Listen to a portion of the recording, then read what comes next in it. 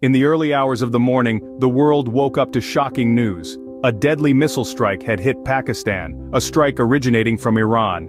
This incident, a grim addition to the series of escalating conflicts, has provoked an outcry from Pakistan, who is now calling it an unprovoked violation. Now let's delve into the events leading up to this crisis. This story starts back in May 2021, when Joe Biden, the then President of the United States, expressed his hope for improved relations with Iran. His vision was clear: engagement with Iran, nurturing diplomatic relations, and fostering a better relationship. However, the road to peace was not as smooth as anticipated. Fast forward to January 2024, when the world watched as Israeli strikes resulted in the death of 15 individuals in southern Gaza.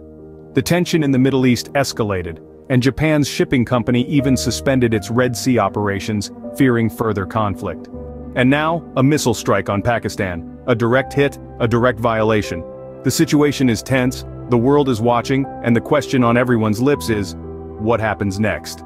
In summary, the key points discussed today are: 1. The hope for improved relations between the United States and Iran, expressed by Joe Biden back in 2021.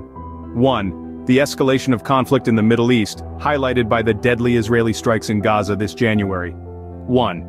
The recent missile strike on Pakistan by Iran, which has been condemned as an unprovoked violation. As the world braces itself for what comes next, it's clear that these events are not isolated incidents but pieces of a larger, more complex puzzle. The global community must come together to seek out solutions and foster peace in these tumultuous times. This is a story that continues to unfold, a narrative that we will keep on tracking.